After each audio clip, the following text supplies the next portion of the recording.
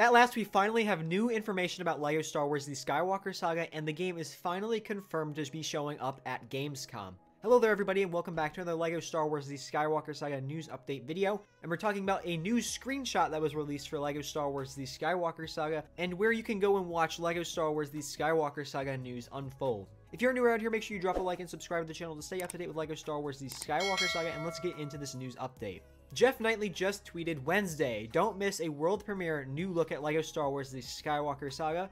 It's going to be at Opening Night Live, which is streaming at 11 a.m. PT, 2 p.m. ET, and 7 p.m. BST.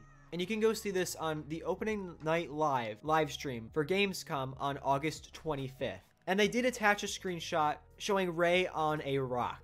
This screenshot looks absolutely gorgeous. They went all out with the graphics, and this does seem like a higher quality image than what we got earlier this year with the Lucasfilm Games announcement trailer, which showed a cutscene of Rey and Luke on rocks. Now, what can we see at the event? Well, obviously, I think this will be the release date. I think we're going to get a release date trailer this year finally at last, and since they are confirmed to show up here, it's very possible that this comes out holiday 2021, so potentially a December 25th release or around there, which is only 4 months away. This is some great news. I'm actually so happy that they confirmed LEGO Star Wars is going to be at a event. If it didn't show up at this event, we would have been screwed and probably looking at a 2022 release. But hopefully we get some gameplay in this new trailer, hopefully that they show, with a release date attached at the end, with a specific date and not just a time frame. I've been showing that developers leaving and the Steam store page updates could actually mean that this is a good thing for LEGO Star Wars, that we could see a release date that's sooner than we expect, and it looks like if it does show us a release date at Gamescom, then more than likely we could expect a 2021 release at this time. And thankfully that does appear to be the case. Of course, I don't have any inside information about the release date, but this is just all me speculating. Let me know what you think in the comment section down below. I'm super happy with this, and I'll see you guys in the next video.